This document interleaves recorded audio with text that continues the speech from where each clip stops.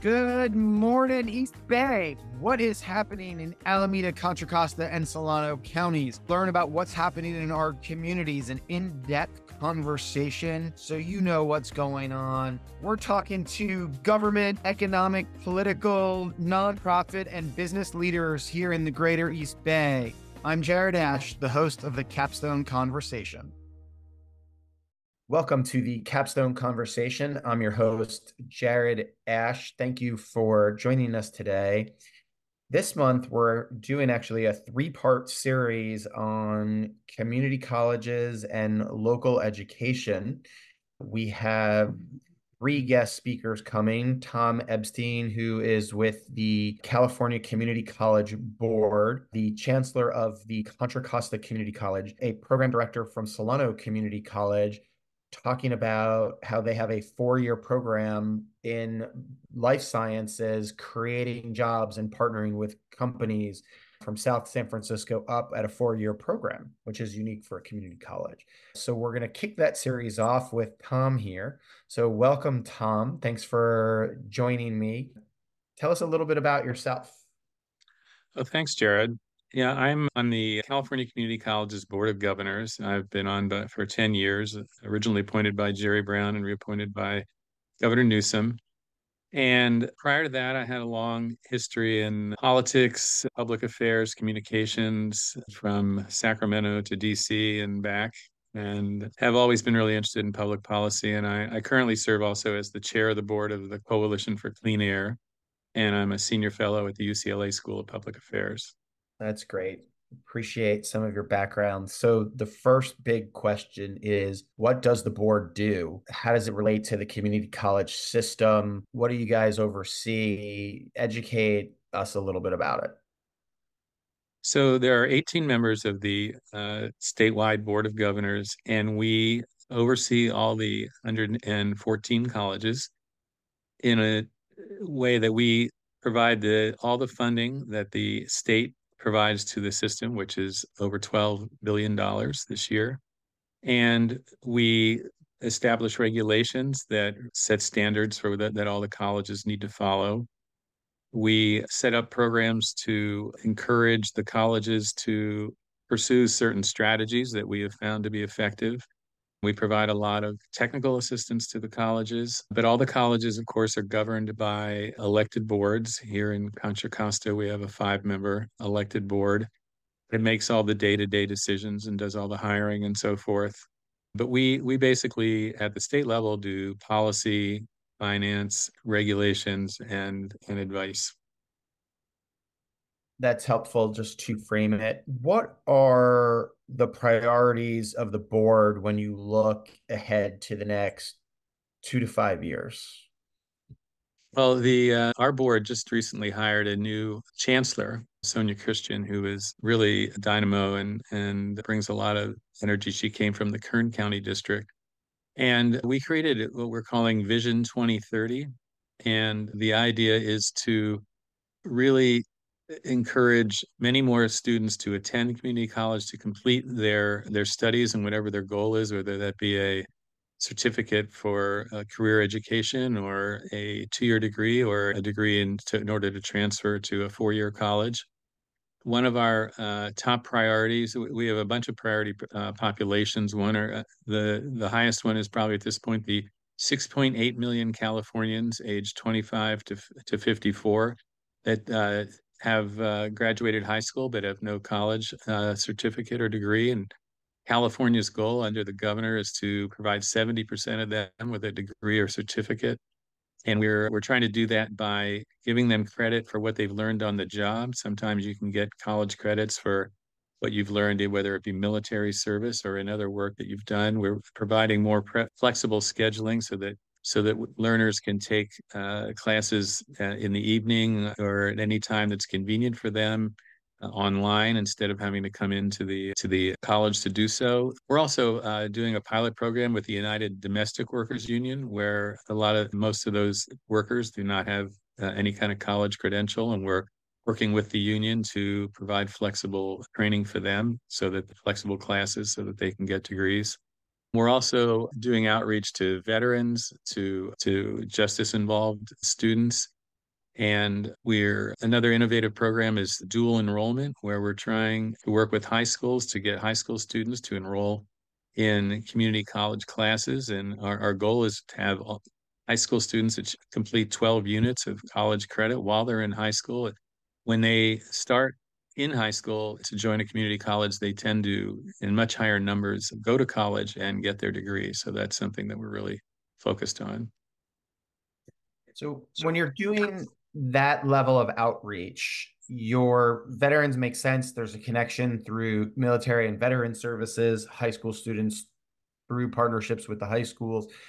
How are you reaching out to the rest of the population in that 25 to 55 age range? Well, we do a lot of things that, we do the traditional marketing and social media and that sort of thing, but we also reach out to people that are working through the unions, as I mentioned, and through the special programs that are provided for them. As I said, we also, for instance, have a program for foster youth that we engage with those. They're all kind of in the system in some way or another, and we try to reach them through that.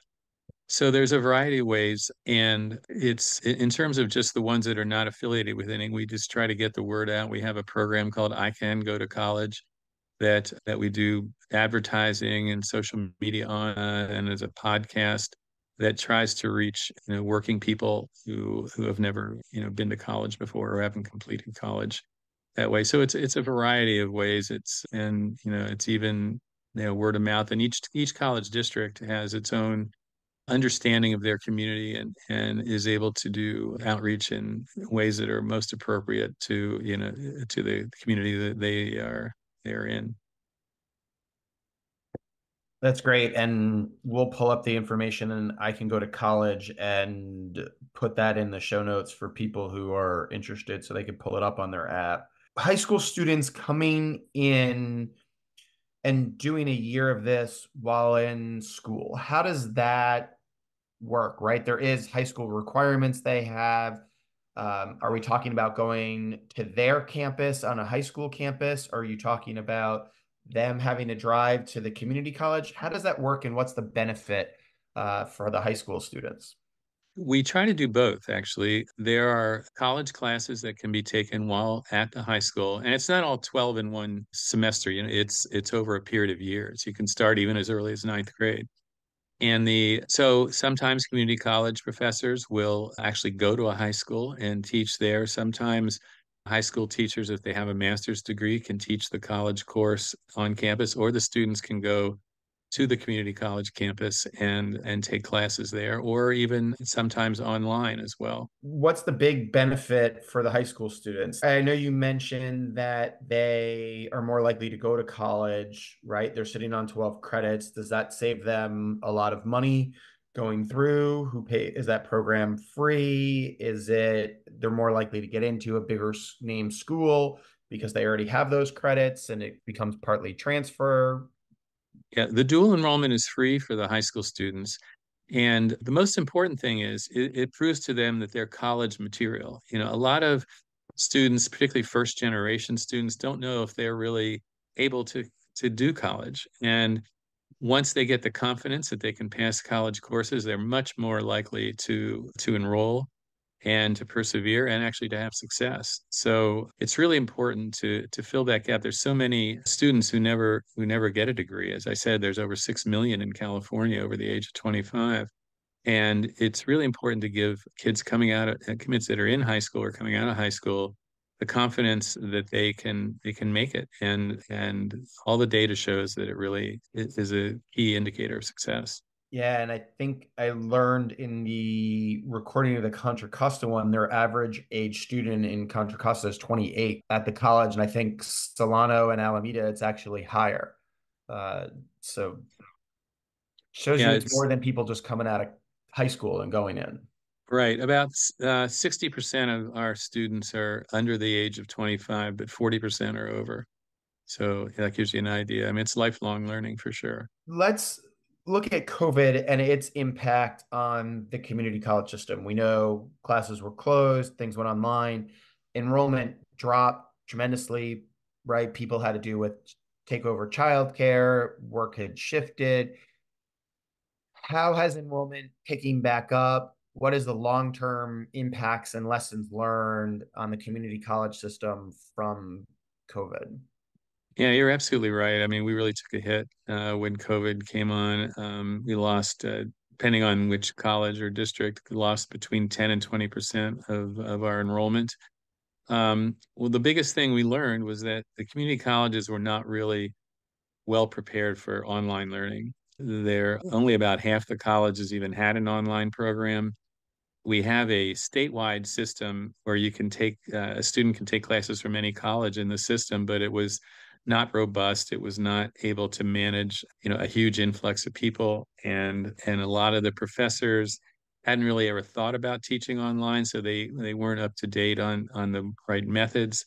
So one thing that we've done is created a much more robust online program now. It still has a ways to go, but that's helpful. But the other really important thing was after the initial year of COVID, which was really devastating, there've been a ton of outreach to try and bring people back in, particularly students who were already enrolled or people coming who had just come out of high school who never bothered to enroll. And they did all sorts of things, from phone calling to public meetings to a lot of social media to try and bring those students back. And we're having some success. The enrollment now is back up to 1.9 million statewide, which is, by the way, the largest system of higher education in America, with 116 colleges. And so it's been steadily growing since probably the fall semester of 2021. And we're hopeful to get back up. We were up at one point at about 2.1 million, and we'd like to get back to that. Now, another issue though is that fewer people are graduating from high school. That California is not gaining population anymore, and so there are fewer younger students now, and that's one of the reasons that we're so focused on the older population that never able to get a degree. So you talked a little bit there about how California is the largest in size. How do we compare to other states, right? We hear a lot of businesses leaving California for Texas and Arizona and other states. Other than our size, how does California community colleges compare and compete with those other states? Well, I mean, California community colleges are the best bargain in education in America. Half the students don't pay any tuition. And, one out of every five community college students in the country is a California community college student. So even though we're about 10% of the national population, we're 20% of the community college population. It's a huge system. It's by far the best in the country in terms of access. There are community colleges everywhere, and in many smaller communities, they're one of the largest employers and a huge economic engine as well as an educational opportunity. And it's particularly important because about 70% of community college students are from diverse ethnic backgrounds, and a significant percentage are first generation to go to college. So it's like the first rung on the higher education ladder for so many people that whose families had been left behind or had never had the opportunity to get a higher education. So it's a hugely important economic and opportunity creator in California, unlike anywhere else in the country. That's a great answer. Let's talk about how, and I know it's independent to each college, but how do the community colleges work with employers within their communities statewide to build those relationships and make sure we're constantly developing students for the future, for the jobs in their community, right? Well, at the state level, we are given a bunch of state money that we then pass through to the colleges, and we've helped to form kind of regional collaboratives, regional coalitions of employers, unions, and colleges to organize it so that, like, if there are 10 colleges in one region, that employers know which colleges are producing students with this kind of expertise, and that we bring in the right employers that can take these students.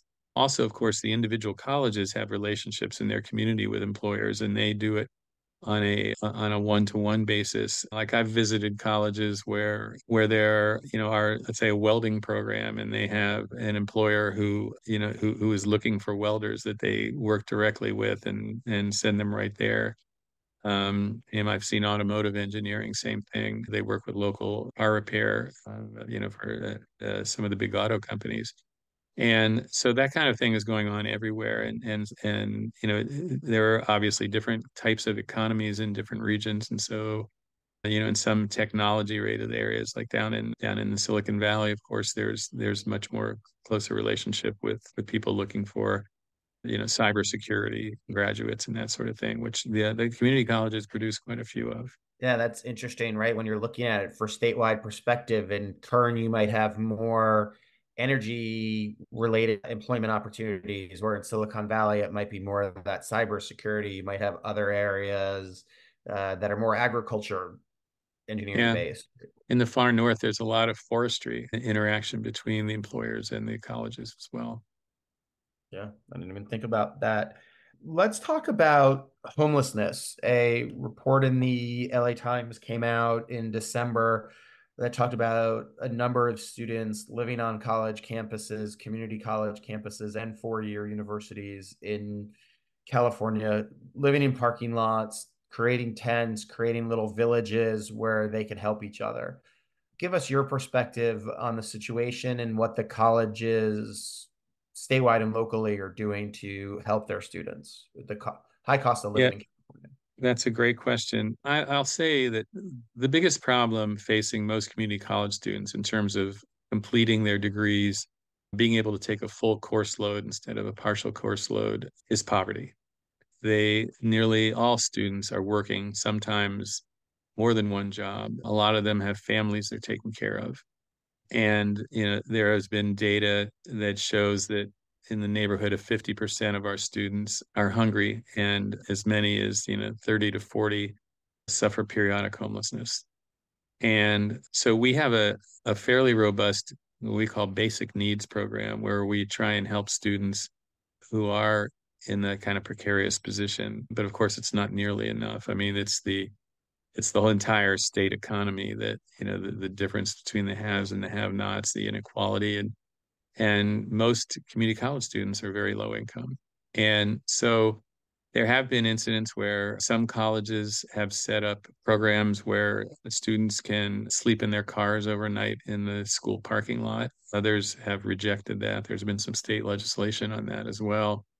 But what we try to do, what the colleges try to do, is intervene with people in a particular crisis and help them get through the worst of it. But until we solve the problem of social inequality, there's always going to, I mean, our students are going to be the ones right on the bleeding edge of that problem. Let's expand that and discuss diversity at the colleges. Diversity, equity, inclusion is a hot topic in a lot of local governments and stuff throughout the state. What can you tell us? What are the colleges trying to do for that? What kind of programs are they doing? You've talked a Yeah. little bit about it, but expand Yeah, on it. well, about 70% of our students are minorities, and the a significant percentage of them are Latino.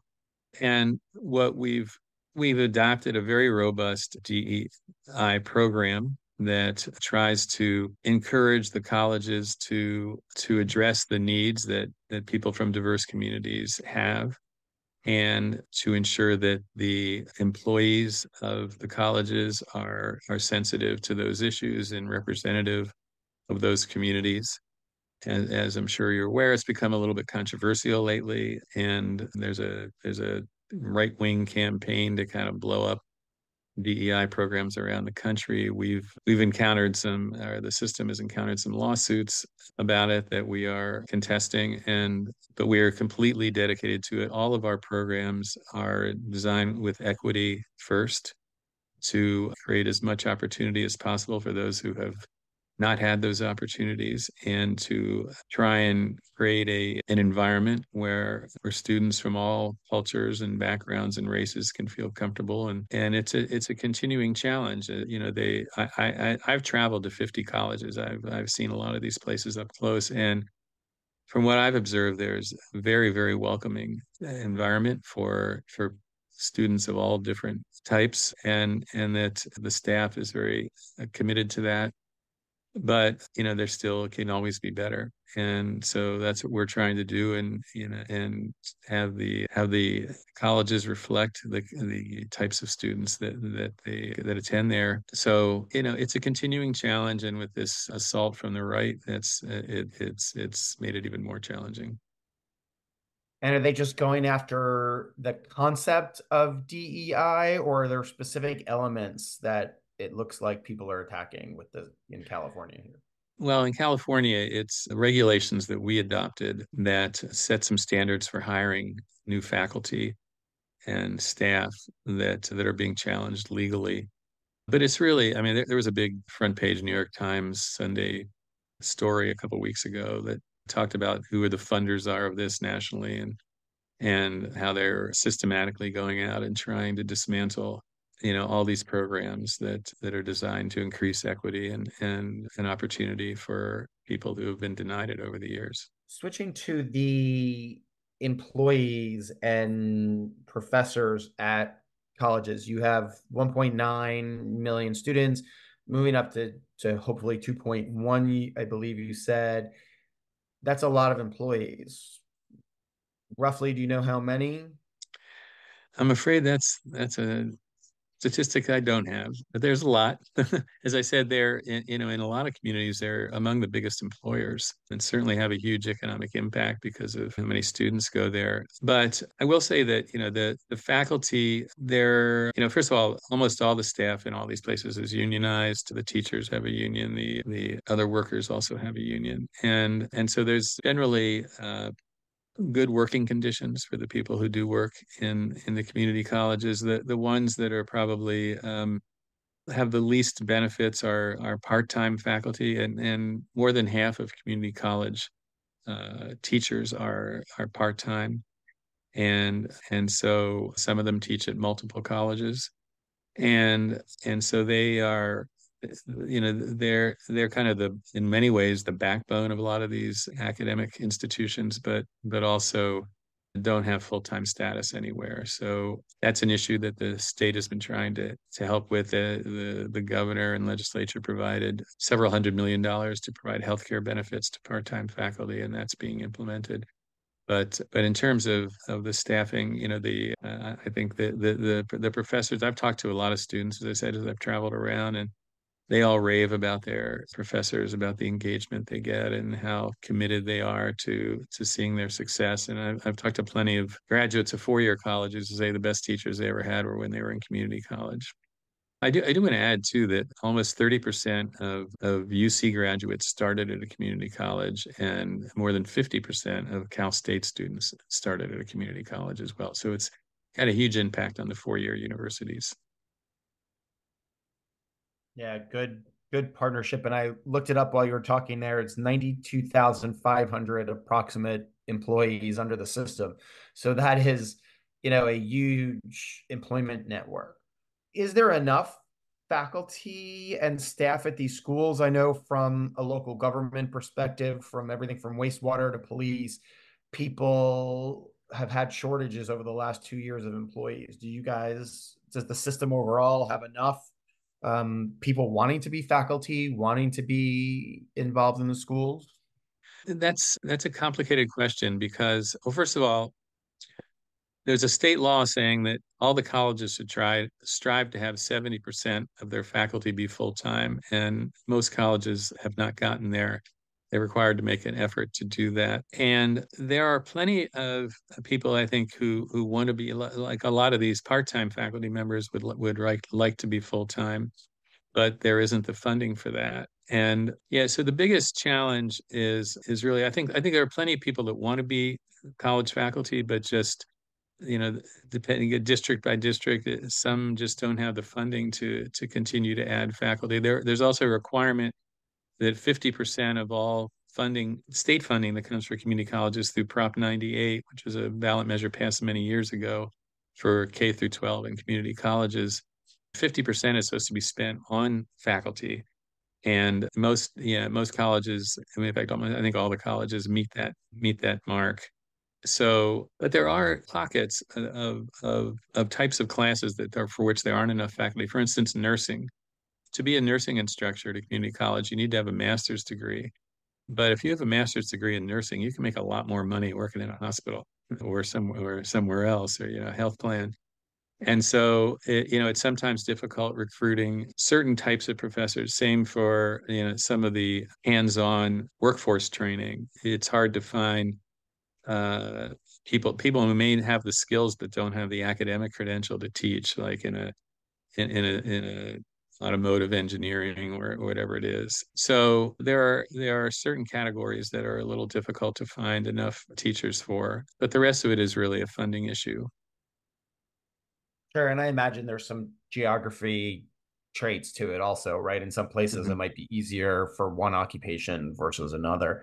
And I taught a couple of years ago at UC Berkeley Extension some political science and government classes and love it. And maybe when my kids are older, that'll be something I could do part-time again, just because I Mhm. really enjoyed it. And I enjoyed instructors that when I was in college that worked in the legislature that had that hands-on sort of experience, right?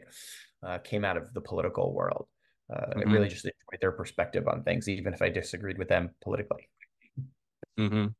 So, So, so there's one thing I do want to mention. The Under our Vision 2030 that we've adopted recently, we do have certain priority areas that I really wanted to mention, and also something about what the people listening to this podcast can do to help.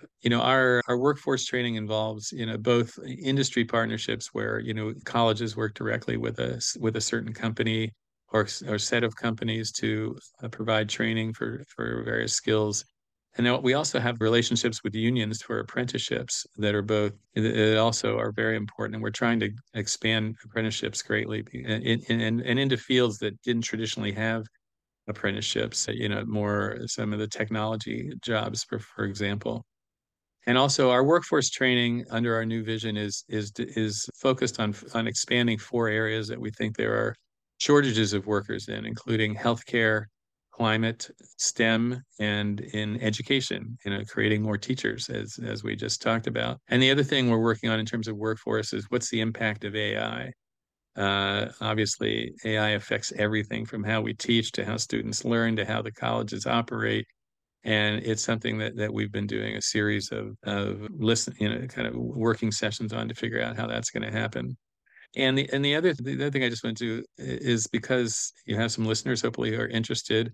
If you're a high school parent or a high school student, you should check out dual enrollment. That's something that would be it's definitely worth your while. If you're a working adult who feels like they need more skills to get another job, that move up the economic ladder, go online to your local college and check out the flexible opportunities that, this credit for prior learning that I mentioned, that you might be able to get college credits just for work you've already done, particularly veterans. And if your employer, if you're having trouble filling jobs, I mean, don't just go to LinkedIn, go to your local college. Try and see if there's a way that, first of all, that there are students coming out that you're missing, or if there are ways you can help influence what skills are needed. And if you're just an ordinary, resident of the East Bay, support policies and bond measures that come up to help the community colleges. Most of our colleges go to the ballot every 5 or 10 years and seek more money for facilities and try and vote for those.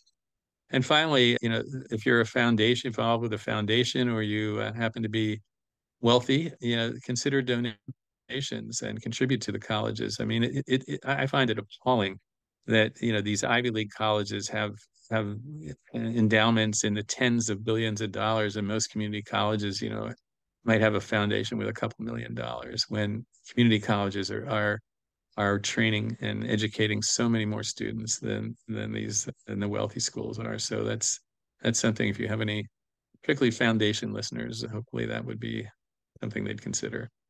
I wanted to make sure I got that in before this ended. no, that's great. And I always ask people what else do they want to add, and you sort of fit that up with those categories, and we'll add some of those links to the show notes on the Vision 2030 plan, the dual enrollment, the Mhm. the workforce enrollment as well. So it's really helpful to get that perspective on it. Anything else we should be asking? There's a couple of things we like to say about the community colleges. First of all, we accept the top 100% of students. You don't need to be afraid to apply to a community college. It's open admission, and there are plenty of support structures, and there are lots of counselors. There's a lot of there's financial aid available. As I said, half of students don't pay any tuition thanks to a variety of programs, even if, and including those who are undocumented. There's financial aid for undocumented students. And there's also advice about how to obtain other funding. And there is this emergency funding that we talked about, the basic needs. And that I think in the past there was sort of an attitude at the community colleges that maybe all the students coming into the colleges weren't college ready. Well, we've totally changed our culture now where the colleges are student ready, regardless of how experienced or how much education you have coming in. The colleges are now focused on making and helping you to succeed. You don't have to worry if you feel like you're underqualified, or you don't have people at home who understand how to succeed in college. There are people at the college that can help you, and that don't be afraid. Don't feel like you're not college material. That everyone is college material, and if they come into the community colleges, they're going to find a welcoming environment. Yeah, that's actually really good to know, right? It talks about the changes in the system over time, right? That welcomes it and opens it up to everybody. And I'm glad to know at 100% acceptance rate that I could even get in myself. So, And, uh, and if I could, I just thought of one more thing, if you don't yeah, mind. There's also a really innovative college as part of the community college system. It's called Calbright College. And right. I also serve on the board of that. And Calbright is a 100% online college that's designed exclusively for working adults who want to move up the job ladder by getting a credential or in new skills that can help them move up. We have a lot of technology classes that are offered on Calbright. It's completely free, and anybody can sign up. You are given credit for prior learning. You do it at your own pace. You can take 2 months to complete your certificate, or you can take 2 years. It is flexible and designed. You can do it at midnight. There are not online tests. It's a skills based approach, and so it adds a whole new dimension. And we think it's very innovative, and it's going to end up being replicated around the country. But it's California at its best, an innovative online opportunity for people to move up the job ladder. Oh, that sounds great. I like the no tests idea myself. I appreciate all of that. Thank you for joining me today. Tom Epstein with the California Community College Board of Governors. Appreciate your time today, Tom. Thank you. Thank you, Jared. Wait, don't leave yet. Hit subscribe. Make sure you get the weekly updates. We have a new episode every Wednesday for stuff happening in the East Bay. In the meantime, follow me on LinkedIn, Jared Asch, or check out our firm where we have a weekly newsletter and blog at Capstone Government Affairs on LinkedIn. Thanks for joining us today on the Capstone Conversation.